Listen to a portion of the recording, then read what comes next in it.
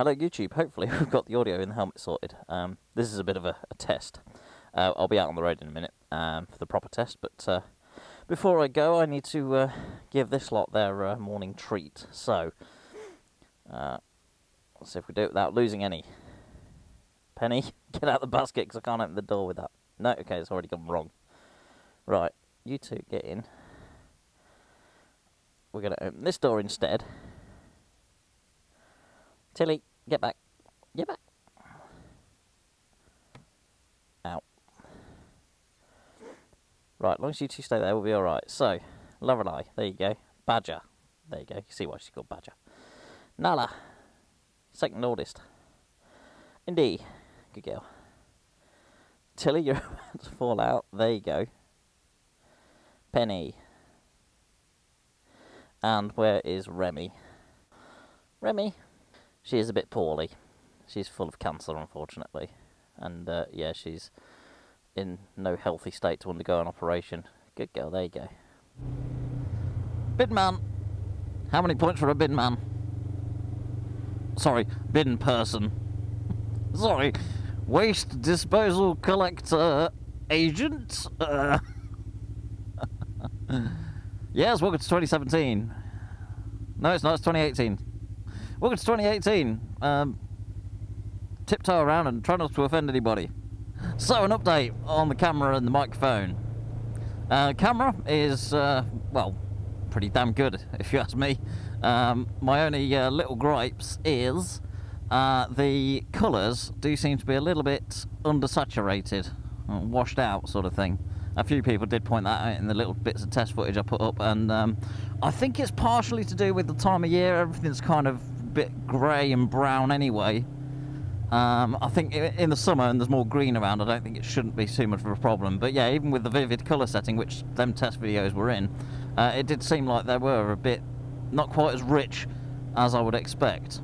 But that's no major issue because it can be corrected in editing anyway. It just adds to the render times, which depending on what software you're using, I'm using Final Cut Pro, and that seems to be actually pretty quick at rendering these days, so it shouldn't be too much of an issue for me. And yeah, my major gripe about the camera, of course, is the same as everybody else who's tried to use one of these Sony FDR-X3000s with a microphone. It's just too sensitive and you can't do anything about it in the settings. It's awful.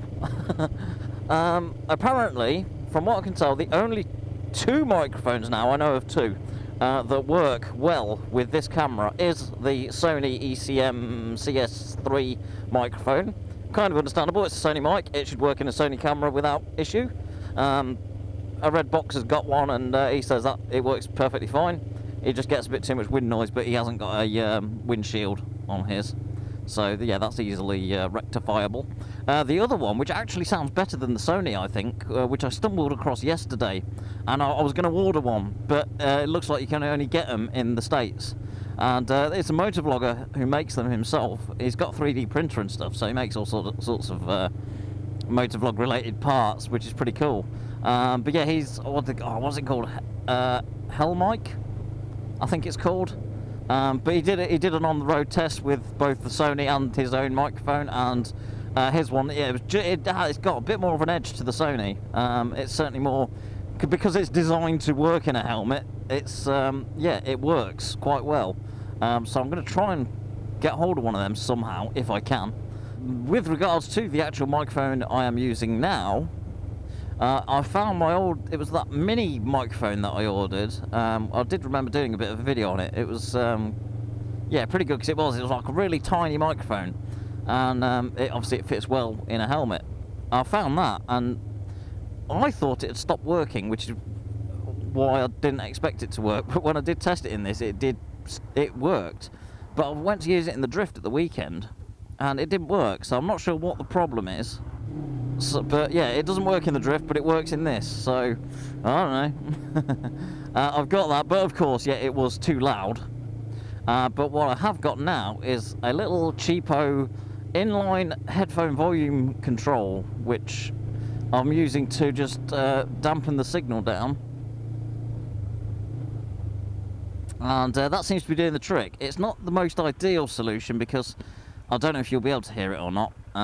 Probably not in this sort of environment, but when I was doing a test just at home, sat at my desk, you could hear a bit of there was a bit of a background hiss. A bit like the old drift mic used to do in the original Ghost camera. But I'm hoping with a bit more noise around, such as this lorry, the environment. Oh, it's the Sons of Anarchy lorry. Oh. Yeah, I'm hoping that that can kind of be not picked up too much. So at least temporarily, I'm good with sound. So hopefully we're about there. Now my only other little thing I need to sort out is the camera position, because as you can probably tell, when I'm moving my head a bit, you do get the you see the peak of my visor, peak of my helmet, and the visor, I suppose, wandering into the shop now and again, or it's probably in the shop permanently, the way I've got it set up at the minute, I'm not sure. And with the steady shot, that's a little bit not good. It doesn't look the best. So I am going to try and get the camera mounted further forward on my helmet so it doesn't get any of the helmet in the shot. I've been playing around with mounts and I just cannot get the right angle at the minute with the mounts I've got. I can get it in the right position, like forwards and where I want it, but I can't get the rotation of the camera to keep the lens straight. Now if the camera had the rotatable lens like Drift does, it wouldn't be a problem. So yeah, other than the mounting options are a bit fiddly, like the GoPro, it does make you realise how good the Drift is on a helmet. The Drift probably still is the most ideal, issues aside, the Drift is the most suitable for a helmet, motorbike helmet and motovlog setup, I would say. With the Sonys and GoPros, there's a lot more fiddling, a lot more, trust me. So yeah, apart from the audio issues, which they could easily fix with a firmware update, which they haven't done a firmware update for this camera at all, as far as I can tell anyway. It's just on the version 1 firmware, so they should really address that. So yeah, other than that and the potential colour problems, which is only a really minor thing, yeah, that's it. Otherwise, I'm really happy with this camera. I mean, it looks superb, and the steady shot works so well. And I've actually toned the steady shot down. There's 3 options. You can have it off, standard, or full, basically. That test footage I did was in full. I've turned it down to standard now, so it's not quite as active. Because to use Phil Tonic's words, the standard one does make it look a little less boaty. Which, yeah, I get what you're saying. It can sometimes look like a bit like it is doing a bit too much. But yeah, the standard one seems about right, so yeah, we'll see how it goes. Anyway, that's that. Oh, we're going a bit faster now, so hopefully the sound's alright. 55 miles an hour. Visor fully closed. Actually, let's do it open visor. I can hardly hear myself talk, and the wind is blowing the windshield into my mouth, so I am eating that. And it doesn't taste good. Anyway, I think that'll do for this video. Thanks for watching, ride safe, and I'll see you soon. Ta-da!